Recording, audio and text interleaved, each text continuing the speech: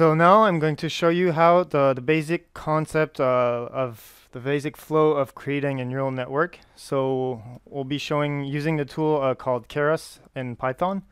We won't be capturing any data today. We'll just be downloading data from the internet and then feed it through a neural network classifier for the training.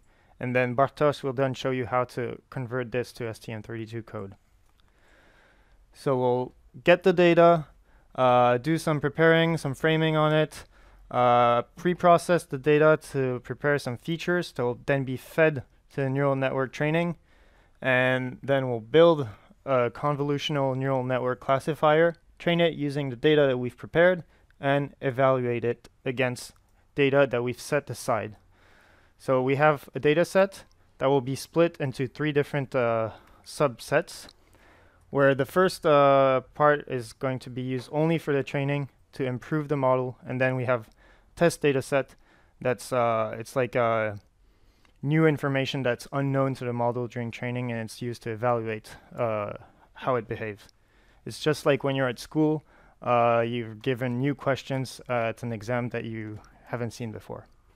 So the full pipeline for audio scene classification is you have your input signal in the time domain that's converted to frequency domain and then further to the MEL domain using the log-MEL pre-processing. This is called the feature extraction.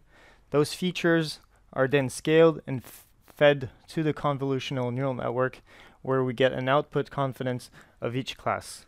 This is called the softmax layer, typically found in classifiers.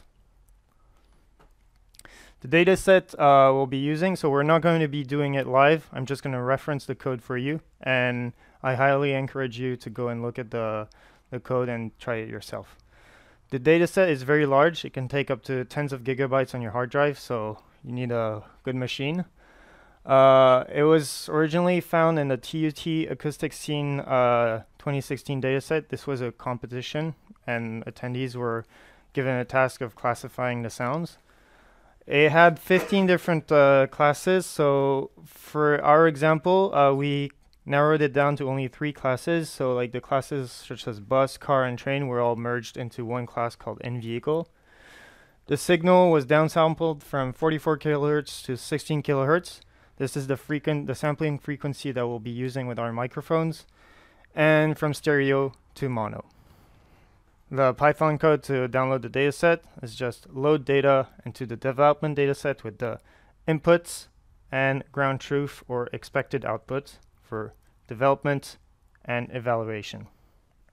Then we want to frame this input signal. So originally they came at 30-second long input recording, and we want to cut them down to 1-second long clips, so we get even more data. We have for example, 1,170 sample for one case. For the feature extraction, we're taking this 1-second long signal that we're further cutting down into overlapping frames, apply the hand window on it, FFT, melted filter bank application, and then we create each column that we lay side by side. Then we finally apply some log scaling to it to get our 30 by 32 representation of the input sound. The MEL filter bank is just, we take the energy in each filter, sum them up, and apply log scaling to it at the end. Here's the code to work on all the input features. So we just have, what's important here is the function called feature extraction. It's going to call a submodule. And the other code around it is just to get the correct number of files and so on. Next, we want to prepare the output data, so what we call ground truth, to convert it to the one-hot encoding expected by Keras. So this is each output will be equal to the expected output of the neural network, so the confidence level of each class. So here, for example, in an ideal world, we would expect to have a confidence level of 100% for outdoor. Here, 100% for in-vehicle, matching the input feature number 3. Before we feed our what we call the spectrograms, the input features, to the neural network, we want to standardize them, to normalize them, using the standard scaler from sklearn. So this will have a 0 mean and a unit variance of 1. So all the values will be in between -1 and 1 if we're going into the neural network. The dataset split, as I mentioned earlier, we want to split our dataset between training sample, validation sample, and test samples. The training and validation sample will be used during the training. We'll compare, we'll use the training dataset to feed the neural network. So this is just like the exercise that you're doing during a class. So the lesson, validation sample is, let's say, the exercise that you're doing in the class, and the test is the final exam. So simple analogy. For the neural network that we'll be building, it has 2 convolutional layers and 2 dense layers, or fully connected. You can see that the input shape matches the dimension of our input features, a 30 by 32 matrix.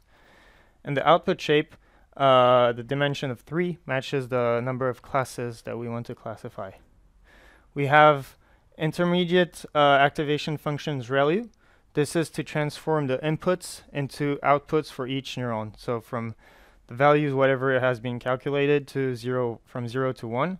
And then the softmax activation function is to pull the winner apart without really destroying the information of the other confidence levels.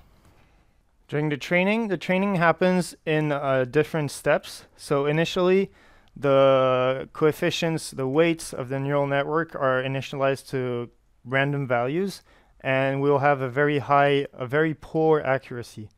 So then we say, oh, it wasn't trained properly, so it's going to adjust those coefficients to become better and better and learn. This is where you do the learning on a powerful computer like a GPU or in the cloud, and you're creating your model. And it can last from, let's say, 30 minutes to several days, and so on. And at the end here, for example, we've reached an accuracy of 99% against the validation data set. Then if we give it the test data set, so this is unknown data it hasn't seen before, we'd get an accuracy of 89%.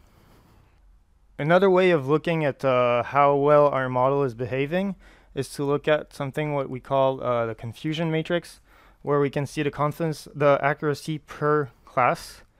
So what we can see here is that the indoor and outdoor classes are not as well recognized as the in-vehicle class. But we still have a actually very high accuracy here. Finally, all of this is done usually by your data scientist and then given to your firmware developer. So the data scientist should provide you with a model.h5 and some test data. The model.h5 is like exporting the model, the pre-trained model, to a universal standard file, which contains the model topology, the number of layers, number of the filters and kernel size, and the weights and the biases.